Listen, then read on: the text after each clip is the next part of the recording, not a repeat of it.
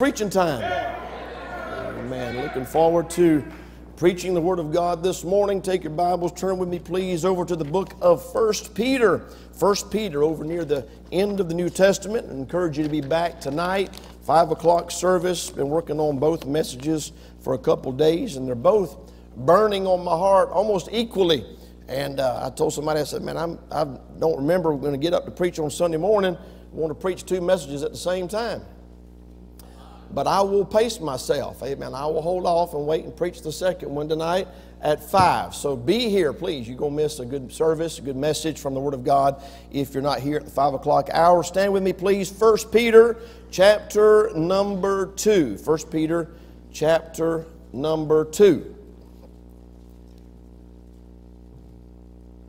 Verse number 9, but ye are a chosen generation, a royal priesthood, and holy nation, a peculiar people, that ye should show forth the praises of him who hath called you out of darkness into his marvelous light, which in time past were not a people, but are now the people of God, which had not obtained mercy, but now have obtained mercy. Our text verse number 11, dearly beloved, I beseech you as strangers and pilgrims, abstain from fleshly lusts which war against the soul, having your conversation honest among the Gentiles, that whereas they speak evil against you as evildoers, they may by your good works, which they shall behold, glorify God in the day of visitation. Peter said in verse 11, dearly beloved, I beseech you as strangers and pilgrims. I want to preach this morning on a plea to the pilgrims. Amen.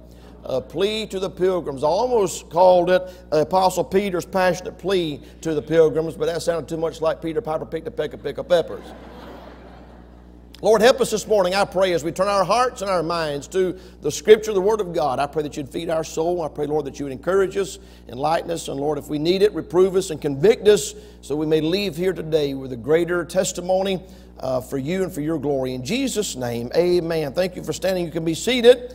Coming into the week of Thanksgiving, I love this time of year. I love Thanksgiving. I enjoy the fall season. I enjoy when it cools off. I love the changing of the leaves. And during this time, I've been thinking about Thanksgiving and thinking about the history of Thanksgiving and the people that made this tradition possible. Doing a little bit of research, refreshing your memory. It was in September of 1620. 1620. Brother Hall, that was back when you was a little boy. A little ship named the Mayflower left Plymouth, England, carrying 102 passengers. And they were called, if you look at the history books, they called them religious separatists seeking a new home, amen, where they could freely practice their faith. And they came to the New World. And after a treacherous crossing of the Atlantic, it took 66 days, they dropped anchor near Cape Cod, a little bit further north, and they were looking for the Hudson River. And if you go back and study history, Mayflower crossed the Massachusetts Bay about a month later, where the Pilgrims, as they were known, as we call them now, they began the work of establishing a little settlement in a place called Plymouth. In 1621, the Plymouth colonists and the Pilgrims, they shared a harvest feast with the Native Americans in that area, and that was the first Thanksgiving that was celebrated in the colonies. And I began thinking about the stories that I heard as a child. I used to read the stories and listen to the lessons about Squanto and the Pilgrims and the feast and Governor William Bradford and Chief Massasoit. How many of y'all remember those names? Amen. That was a long time ago, studied that. And for more than 2 centuries, the day of Thanksgiving has been celebrated here in America. It was only really during the time of the Civil War, President Abraham Lincoln officially proclaimed a National Thanksgiving Day to be held each November. But our country has celebrated a time where they gave thanks unto God. You can't celebrate Thanksgiving without recognizing God. Amen. Who are you giving thanks to if there is no God? Some people call it Turkey Day. I don't call it Turkey Day. It's Thanksgiving Day. And it's one of my favorite holidays. And they try to skip it, unfortunately, in many places. They just try to skip right around it. But I'm thankful for Thanksgiving. And the Bible tells us in the last days that one of the characteristics of the end times was that there will not be thankful. And I don't have time to go back and look at all those verses. Romans chapter number 1 talks about the crowd that's been turned over to a reprobate mind. And one of the things he says about them in Romans chapter number 1, I said I didn't have time to turn, and while I was saying that, I was turning. Did you notice that? Verse 21 says, because that when they knew God, they glorified Him not as God, neither were thankful. Neither were thankful, but became vain in their imaginations, and their foolish heart was darkened. The Apostle Paul, when he was writing to Timothy, he said in 2 Timothy chapter number 3, one of the signs of the times in the last days, perilous times shall come. Men will be lovers of their own selves, covetous, boasters, proud, blasphemers, disobedient to parents, unthankful. So one of the signs of the last days is going to be this sense of entitlement. But a sign of spirituality and walking with God is there will be a proper sense of gratitude and thankfulness to God for all that He's done for us. And hadn't God been good? Amen. As we just sang, I'm blessed beyond measure. But as I was reading these verses, I was reminded that God's people, you and I, we're called pilgrims. We're called pilgrims and strangers in our text here. And in the book of 1 Peter here, the Apostle Peter, he had a message for the people of God, but it was a passionate message. It was a passionate plea. He uses the word in verse number 11, I beseech you. I beseech you. That's a word that Paul used often. And it's a word that shows imploring. I'm almost getting out on my knees, and I'm begging you. I'm asking you with all of my heart if you would do this. And Peter's doing that here as a passionate plea to the group of people that he called strangers and pilgrims. And I want to just look at these verses this morning as I was thinking about the pilgrims that came over on the Mayflower. I thought about we've got pilgrims here today. Amen. We might not wear the big buckles on our shoes and the big tall hats, and we might not shoot with those funny looking guns that looks like a trumpet on the end. What's that called? Yes, that one. But we're pilgrims, nevertheless. We're pilgrims. And I'm thankful this morning to be identified with pilgrims. I'm going to jump right into this message, give you 3 simple points from the verses that we've just read. First of all, I want you to notice the reminder of our identity in the verses that we read this morning. He starts out in verse number 9, and he's having to remind the people of God that there's something different about them. Sometimes we as Christians need to be reminded that we're supposed to be different. There's so much pressure on us to conform. There's so much pressure on us to assimilate into society that we have to be reminded sometimes from the Word of God. We have to be reminded by God's man that there's something different about us. We do not identify with the world. And I'm fascinated at the different ways that Peter used to describe their new identity. In verse number 9, he says, but ye are a chosen generation. Chosen generation. What about that? We live in a wicked generation. He talked about a perverse and generation. He talked about a corrupt, ungodly generation, but we are a chosen generation. I'm thankful this morning that we are a chosen generation. God has set aside the people of God to be a different bloodline, amen, than the world. Come on now. We're sons of God. We're children of God. Chosen generation in verse number 4. And then verse number 9 rather. And then he went on to say a royal priesthood. Well, I like that. A royal priesthood. And you've got the royalty and you've got the priesthood. And we're royal priests. He talked about being kings and priests in another place. But we see here that God's people are referred to as a royal priesthood. There's no reason why you and I as Christians ought to walk around with an inferiority complex. There's no reason why we ought to allow the world and we should allow the ungodly to pressure us, as I said just on last Wednesday night. Don't walk around with your head hanging down ashamed. We ought to be thankful for the fact that through the grace of God and through the shed blood of Jesus Christ, that we are now royal priesthood. That's a wonderful identity as a child of God. Man, you can preach a whole message on every single one of these. He went on to say, you're a holy nation. A holy nation. He's talking to the people of God. He's not talking to the Jews. He's not talking to the Gentiles. He's talking to God's people. Because when you're in Christ, there's no more Jew or Gentile. Amen. He made a new man, a new people, a new nation. We're the people of God, a holy nation. He went on to call us in verse number 9, a peculiar people. I like that word peculiar. It doesn't really mean weird. It just means different. Now, I know we've got some weird Christians. They're weird.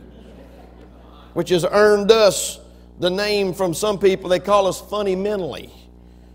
We're fundamental, but they call us fundamentally. And I've met some fundamentals that were peculiar people. Amen. I can worship with them, but I keep my eye on them because they get a little weird every now and then. But that's not what he's talking about. Titus chapter 2 and verse number 14, he said, He gave Himself for us that He might redeem us from all iniquity and purify unto Himself a peculiar people, zealous of good works. The world ought to notice there's something different about us. The world ought to recognize that there's something unusual about us. They ought to do a double take when they see us. Come on now. We ought not to just fit right in with them. We're a peculiar people. We should be peculiar in so many different ways. And he went on to say, we're still talking about, he's reminding them of their identity. He says in verse number 10, which in time past were not a people, but are now the people of God. I like that. We're the people of God. David said like this, we are His people, the sheep of His pasture. We are His people. Amen. He bought us and purchased us with His own blood. And before we were not a people, but we're now the people of God. We'll go to Thanksgiving, and I know what's going to happen. Some of us are going to be sitting at the table, looking across the table, and we're going to say, I cannot believe these are my people. I cannot believe I'm related to that woman or to that man right there. I cannot believe that we share the same family tree, the same DNA. How many of you got family members like that you just, everybody looks at one another and just roll their eyes and shake their head. You don't have to say a word. You just look at one another and go, yeah, we know. But guess what? We're the people of God. That's something to be excited about this morning. We're the people of God. He went on in verse number 11 and he referred to them, I beseech you, as strangers and pilgrims. That word strangers caught my attention as I was studying this out. I come to understand that you and I are going to be a stranger one way or the other. Watch this now. In Ephesians chapter number 2, here's what he said about us before we got saved. Are you ready? In Ephesians chapter number 2, in verse number 12, he says that at that time you were without Christ, being aliens from the commonwealth of Israel and strangers from the covenants of promise, having no hope and without God in the world. He went on down in verse number 19, says, now therefore ye are no more strangers and foreigners, but fellow citizens with the saints and of the household of God. So before you got saved, you were a stranger. But to God. Once you got saved, you're not a stranger to God anymore. Now you're a stranger to the world. Amen. And so if you've got a problem being a stranger, I can't help you with that. The only thing I can tell you is you have some say in who it is you're strange to. You can either be a stranger to the world or you can be a stranger to God. He called them strangers in verse number 11. And then he called them pilgrims. That's the word that caught my eye. Our children in the Christian school this past week had their Thanksgiving party. They all got to dress up. They all got to dress up for Thanksgiving. Some of them dressed up like pilgrims, and some of them dressed up like the Native Americans. And I know it's politically incorrect. It's called cultural misappropriation or reappropriation, and I don't give a flip what you call it. Well, they had a good time, and I'm all about it. Amen. I'm for it. And we recognize their contribution to tradition that they established. But I thought about the fact that we're pilgrims. I looked that word pilgrim up. It literally means one who comes from a foreign country into a city or a land to reside there by the side of the natives, a stranger, a sojourner in a strange place. You know what Peter said to the people of God? I need to remind you, this is not your home. I'm beseeching you as strangers and as pilgrims. In other words, don't get too comfortable. Don't drive your tent pegs too deep. This is just a temporary place. We've got a better home on the other side. I like that. Amen. I'm a pilgrim. And every time I read the news, Every time I hear the headlines, I have to remind myself, praise the Lord, I'm just a pilgrim here. Amen. This is just a temporary place. This is not my final abode. Hallelujah. He had to remind them of who they were in our text here. Not only did he have to remind them of who they were, but he had to remind them of what they were to do. Look at what he says in verse number 9. Your chosen generation, a royal priesthood, a holy nation, a peculiar people. Watch this. That ye should show forth the praises of him. That's what we're supposed to be doing. Showing forth the praises of him. I was already working on this message, and I'd already jotted some notes down about this part of the verse.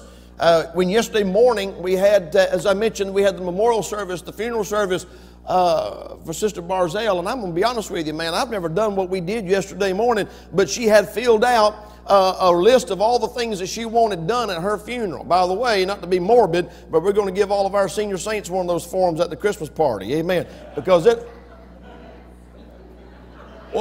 helps when you know. I mean, that's not any indication on the food and who's doing the cooking at the Christmas party. And it's not like a last will and testament, but it was a blessing when for the first time in years, I had a piece of paper that somebody had taken the time and said, these are the songs I want sung, these are the verses I want read, this is who I want to preach my funeral. I was like, praise the Lord, that's a blessing.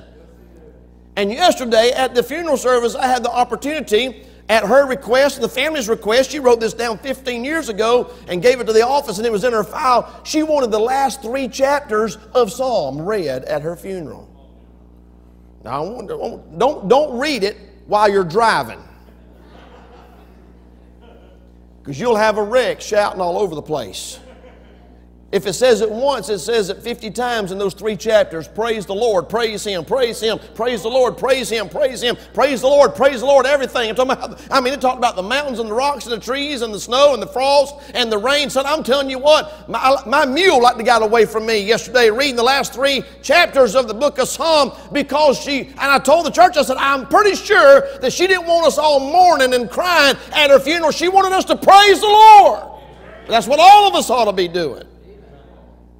He left us here to show forth His praises, is what the Bible tells us, verse number 9. Show forth the praises of Him. God saved us to do something very specific. I wonder how well we're doing it. Some people like to sit back and watch other people praise the Lord. They get a kick out of it. Look at that. Whoa, look at there. He's having himself a time. Whoa, look at that lady over there. Boy, she's worshiping the Lord. Yeah, this is not a spectator sport. He had to remind them of who they were. He had to remind them of what they were to do. Then he had to remind them, thirdly, of where they were.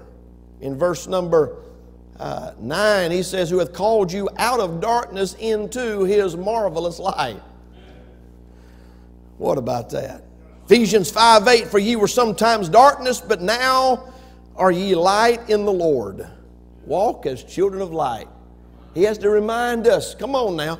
Sometimes God has to remind us of where we are. We're in the light. Act like it. Walk like it. Come on now.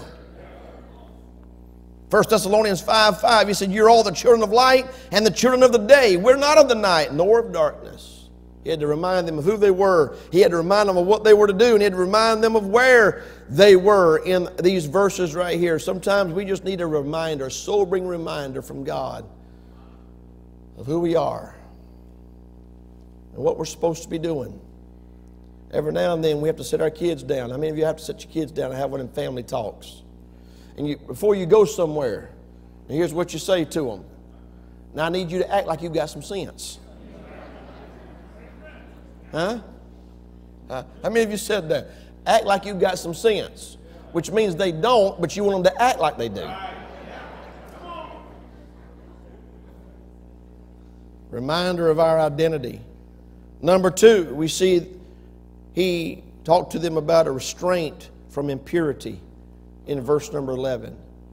Dearly beloved, I beseech you, I beg you, I implore you, I'm pleading with you as strangers and pilgrims. Watch this. Abstain from fleshly lust, which war against the soul. My goodness. Three things I notice about that verse. He talked to them about their temperance. By the way, temperance, it literally means self-control.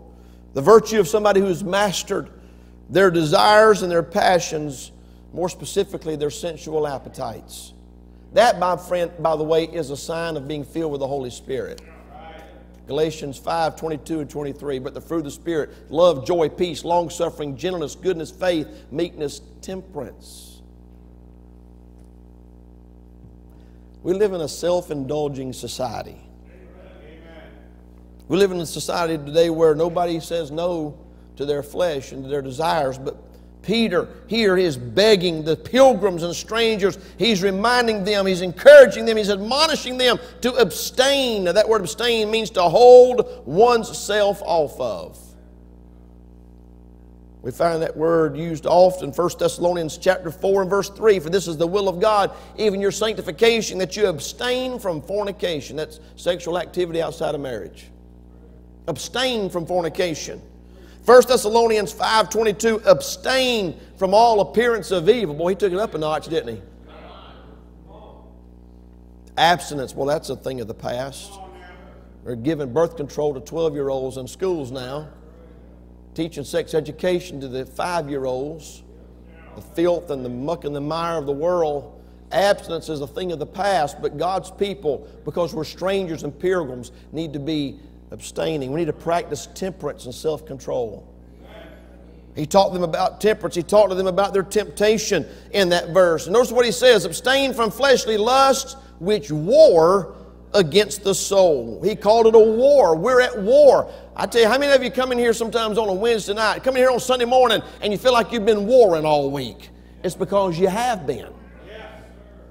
You have been. James 4:1 says, from whence come wars and fightings among you? Come they not hence even of the lust which war in your members. Talking about the members of your body. There's a war taking place. The Apostle Paul in Romans 7, verse number 22 and 23 says, for I delight in the law of God after the inward man, my spiritual man, my new man, the part of me that's saved, loves and rejoices and is excited and delights in the law of God. But I see another law in my members, warring against the law of my mind, bringing me into captivity, the law of sin which is in my members. There's a war taking place in our members. There's a battle taking place with your eyes. There's a battle taking place with your mouth. There's a battle taking place with your mind, with your heart, and with your feet and your hands. Every part of the old man wants to go forward into sin, wants to be pulled and enticed back into sin. But the spiritual man is trying to draw you to God, and there's a war that takes place. That's what he's talking about here. Abstain from fleshly lusts which war against the soul. Unfortunately, many Christians are not living like they're in a war, which is why they're losing. He talked to them about their temperance. He talked to them about their temptation. He talked to them about their testimony. Look at what he said.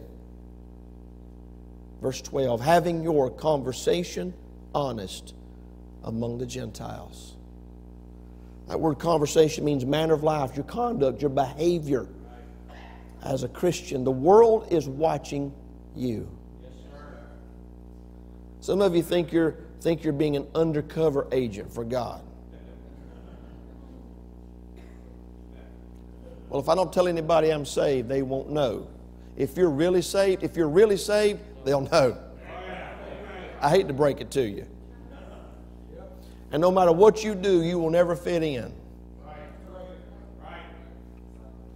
What about that prodigal son in that far country? Broke. I mean, he got himself in a mess. Tried to hook up with another man from the country. There was nobody wanted to identify with him. Even when you're backslid, the world will know that you're saved and backslid. Come on now. Apostle Peter standing there at that fire. Remember that story? He had just said, the Lord, I'll go with you all the way to the death. Everybody else might forsake you, but not me. I'm going to always be with you. Just a few minutes later, they've arrested Jesus, and he's in there having this kangaroo court of a trial, and he's standing outside warming himself by the fire. And they looked at him and they said, "You're one of his disciples, aren't you?" Me? No. You got me confused with somebody else. No, I think you're his. I think you're one of his. No. They said, "Your speech doth betray you." So he started cussing to try to throw him off. Can I just throw this out? If you're saved and you're cussing on the job, they don't think you're lost. They just think you're a cussing believer that's not real serious about God. I just thought I'd throw that out there. I'm just going to try to blend in. You can't. You're a peculiar people. You're a holy nation. You're a royal priesthood. You might forget, but if they know you, they know there's something different about you. Talked about their testimony. He said, keep your testimony honest. Honest before verse number 12, having your conversation honest among the Gentiles. You say you're a Christian, be one. You say you're a believer, be one. You say you love God, act like it, live like it. Let your conversation be honest among the Gentiles. He's talking to them here about their battle and their struggle with impurities in the flesh and the lust. And boy, I tell you, we're surrounded by things today that feed that. You almost have to walk through with blinders on. At the checkout counter, you have to be careful. All those magazines they've got there, you can't stand there and read those. You can't sit there and thumb through those. You better leave it, walk away. Television commercials, everything, all the programs, it's all designed to pull us away from God and to feed the flesh. And I'm telling you that you and I, Peter was begging the pilgrims, pleading with the pilgrims as strangers and pilgrims to abstain from fleshly lust. Don't feed them. Don't cultivate it. Abstain. Starve them. Thirdly and lastly, he talked to them about the results of our integrity in verse number 12. Look at what he said. Having your conversation honest among the Gentiles, that whereas they speak against you as evildoers, they may by your good works, which they shall behold, glorify God in the day of visitation. Just go ahead and mark this down. The world will speak evil of you. If you don't like people talking bad about you, I don't know what to tell you. But if you're saved and you're serving God, the world will speak evil of you. Here's what you and I have to be careful of. That if they say something evil about us, that it is false and not true. The world will lie. People will say things about you that's hurtful and it's not true. What's important is that whatever they say against us as an evildoer is false. You're right there in 1 Peter. Look over at chapter number 3. You're right there. Just turn over one page. Look at chapter number 3. Look at what he said in verse number 16. Having a good conscience, that whereas they speak evil of you, as of evildoers, they may be ashamed that falsely accuse your good conversation in Christ. For it is better, if the will of God be so, that you suffer for well-doing than for evil-doing. What about that? He says you need to make sure that your conversation is honest among the Gentiles, that whereas they speak against you as evildoers, they may by your good works, which they shall behold, glorify God in the visitation. The results of you and I having integrity, abstaining from fleshly lust, the difference in us and them, walking different and remembering who we are and identifying as the children of God and the people of God and conducting ourselves like peculiar people and a royal priesthood and a chosen generation and a holy nation, remembering that He called us out of darkness into His light. The results of that is that people will then see our good works and glorify God. And once they see our good works, it'll bring God glory. You know that and I know that. But Jesus said in Matthew 5:16, let your light so shine before men, watch this, that they may see your good works and glorify your Father which is in heaven. And I wonder today how many lost people are glorifying God because of mine and your good works. That's a strong question. That's a strong statement. How many unbelievers see our good works and recognize there's something different about them and God being glorified as a result of that? We're so worried about the world accepting us. What about God? Proving what is that good and acceptable and perfect will of God in the sight of God, being accepted of Him and getting His approval. Because I'm going to be honest with you, in the day and age in which we live, you cannot have the approval of man and the approval of God simultaneously. That's not going to happen. You're going to have to choose which one you want. You won't have both. I was reading about Abraham over in Hebrews chapter number 11. In Hebrews chapter number 11, in verse number, I wasn't going to turn over there, but it says it in verse number 11, through faith also Sarah herself received strength to conceive seed and was delivered of a child when she was past age, because she judged him faithful who had promised. Therefore sprang there even as one, and him as good as dead, so many as the stars of the sky in multitude, and as the sand which is by the seashore innumerable. Verse 13, these all died in faith, not having received the promise, but having seen them afar off, and were persuaded of them, and embraced them, and confessed that they were strangers and pilgrims on the earth. They didn't fit in. They didn't fit in with the people around them because their perspective was so far off in the distance that they were holding on to something that they never found on this side, but they knew it was on the other side. And they were content and confessed, I'm strangers and pilgrims. You get over down to the later part of chapter number 11, and it talks about it again. Talks about them again. I wasn't even going to turn over there. Talks about them being strangers. Talks about them not fitting in. It says in verse number 36, they had trials of cruel mockings and scourgings, yea, moreover of bonds and imprisonment. They were stoned, they were sawn asunder, they were tempted, were slain with the sword. They wandered about in sheepskins and goatskins, being destitute and afflicted and tormented, of whom the world was not worthy. They wandered in deserts and in mountains and in dens and in caves.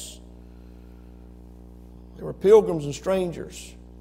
There was no place for them to settle, no place for them to identify and be accepted.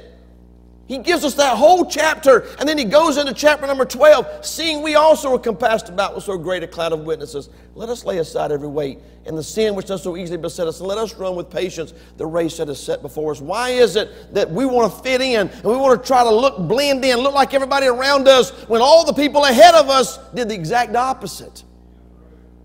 Pilgrims, strangers. We're not from this world. Jesus said to the disciples, you're in the world, but you're not of the world. He went on in 1 John and said this. He says, love not the world, neither the things that are in the world. If any man love the world, love of the Father is not in him. We have no business trying to fit in and blend in and assimilate with the lost and the unbelievers. We need to be reminded of our identity. We are a chosen generation, a royal priesthood. We're the children and the people of God. We need to live like it. And Peter said, I beg you, I beseech you, as strangers and pilgrims, abstain from fleshly lust, so that your conversation can be honest among the Gentiles. And when they see your good works, they will glorify God which is in heaven. That's what you and I are supposed to be doing. There's a whole lot more to being a pilgrim than eating turkey once a year. Amen. It's a lifestyle. That word conversation in that verse number 12, literally means a lifestyle. And I'm challenging you as the Apostle Peter did. I encourage you, I admonish you. Trying to fit in with the world is counterproductive to why God left us here. They keep changing anyway. I can't keep up with them. They keep redefining what they believe and how they believe. I could give you illustration after illustration after illustration this morning, but you know what I'm talking about. They don't know. They don't even know what they're doing. Trying to win the praise and favor of the world is not our objective. Our job is to show forth the praises of Him and to bring honor and glory to God as pilgrims. Peter said, I plead with you. This is what you need to be doing. With heads bowed and eyes closed, I wonder this morning if maybe God spoke to somebody's heart. Maybe there's an area in your life where you've got the war going on in the flesh, in your heart and in your mind. Maybe you need to be reminded this morning of your identity as children of God, people of God. Come out from among them, be ye separate, saith the Lord. Touch not the unclean thing, and I will receive you.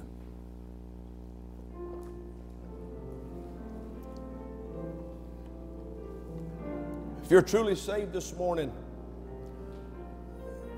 the Apostle Peter is begging the people of God to have a testimony that portrays who they are as the people of God. There may be someone here this morning that does not know Jesus Christ as their personal Savior.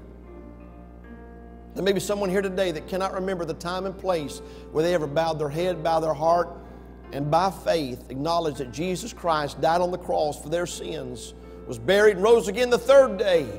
And by putting their faith and trust in the finished work of Calvary, they accepted the free gift of salvation and asked Jesus to be their personal Lord and Savior. Would there be someone here today that say, Pastor Shiflett, I don't know for sure that I've ever done that. I'm not sure if I died right now I'd go to heaven. And I would appreciate it if you would pray for me. Would you be honest enough with God this morning to slip your hand up so I could see it, so I could pray for you? Anybody, anywhere? Preacher, pray for me. I'm not sure if I died right now that I'd go to heaven. I've never put my faith and trust in the finished work of Calvary. Anyone, anywhere? There's a phone number on the screen if you're watching the live stream right now. If you'll text that number and say, I need to talk to somebody, somebody will call you in just a few minutes with the Bible and show you from the Word of God how you can be saved.